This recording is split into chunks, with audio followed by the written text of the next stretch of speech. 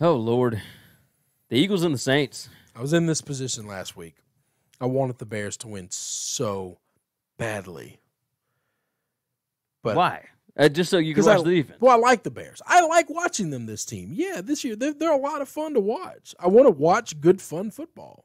The Saints I want to watch Khalil Mack just wreck people. Saints are a 7.5-point favorite. Sunday, January 13th at 3:40 p.m. on Fox. Over-unders 50.5.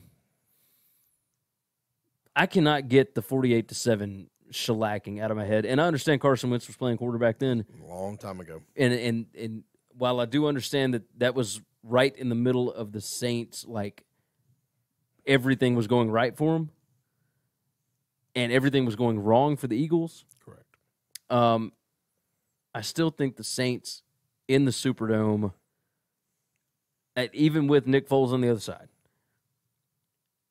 this Saints team is the best team in football. They have been. And they're the most complete team. You're absolutely and they've right had a about week that. off to rest and a week off to prep and get a game plan ready. Yep. And I think it will show. I think they will come out and score early and often. I'm going Saints minus 7.5. This is the first. Look, I know you went 4-0 last week.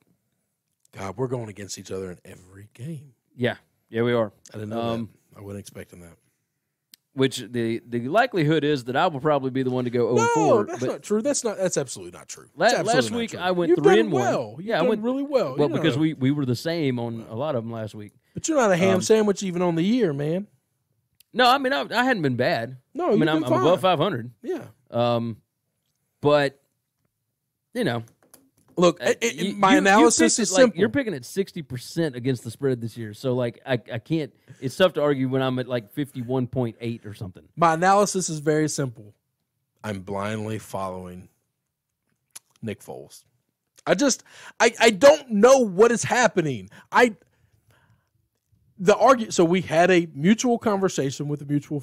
So we had a conversation with a mutual friend the other night, and he was pointing out, well, who are the people Nick Foles has beaten? Oh, he beat Trubisky, and he beat Case Keenum last year, and he threw out like all these garbage quarterbacks. I'm like, he also beat Tom Brady in a game where the Patriots didn't punt.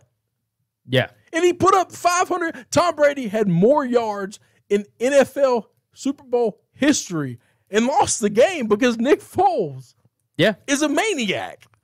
I don't know. This is another situation where I want the Saints to win. They were my Super Bowl winner. I love Drew Brees. I want to see him go out on a high horse. I don't even know that he'd retire. I like Sean Payton. I think they're the better team. If there is a game where I think the team can blow the other team out, I think it's this game. I'm taking the 7.5 and hoping that it's a touchdown and I win money. So you're all in on the Eagles. I'm just going.